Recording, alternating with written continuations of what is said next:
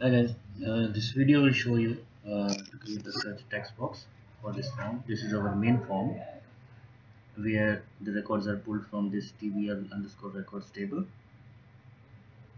And this is a single table, it's not related to any other table.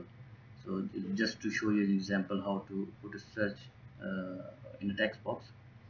So that's why. And if you see this Texas, of course I understand that this is not a normalized database, but just for an example. So this is our main form where customer ID, customer name, state and country are mentioned.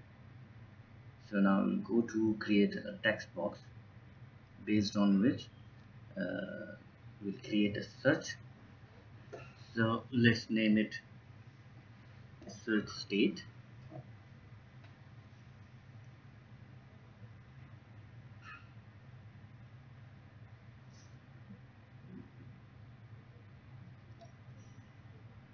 Right click, go to properties or just press F4 to open the properties.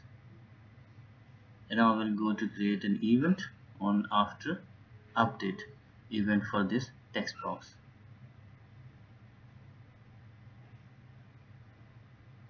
Okay, let's rename the text box so it will be easier to reference this text box later in the coding. So txt state, go back again to the coding window.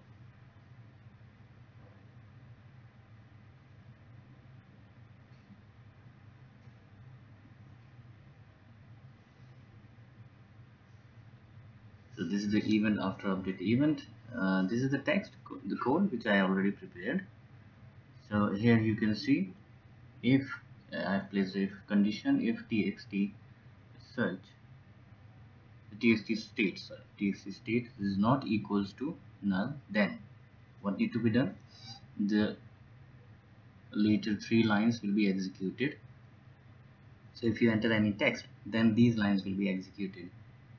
So here qry underscore state, you can put any name for this query equals to select from tbl records where state equals to single comma. So remember that whenever you are searching a text string, you need to put single comma and closed in a single comma, ampersand sign, then txt state, ampersand sign again to close the query, me dot record source equals to query, whatever query name you have mentioned. So as we have mentioned, query state. Now me I have mentioned because whenever you are referring to any control which is based on the form itself, you can put me dot record source while you are referring to the form itself. If you are referring to any other form, then of course you can put the complete name of the form itself. So me dot record source equals to qry state, which is above query, then me dot refresh, uh, which will refresh the form and fetch the new records. So let's see how it behaves in the real time.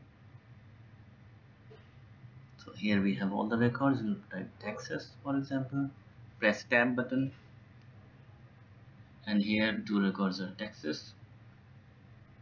Let's put any other state name, Toronto. Okay, so Toronto. Now remove all this complete text, press enter or tab. So all the records are shown now. So let's see when you have removed which code has worked out. Now see the condition. If the text box is having some text, so it will go to, if the text box is not having any text, then it will go to else part, me dot record source, select from tbl records, which means select all the records, me dot refresh. So the form is refreshed. Now in the same way you can create multiple text boxes. You can create for name, you can put for country as well. So same like you can create the same code, just you need to change the field name in the query which we have built up there, adding a new text box, and then change the text box name in the coding. So by that way you can create a search on the forms You can create for multiple fields, of course. So this video was using text box. In the next video we'll be using combo box to create a search on a form. That's all for this video. Let me know your comments. If you have any inquiry, let me know. Thanks a lot.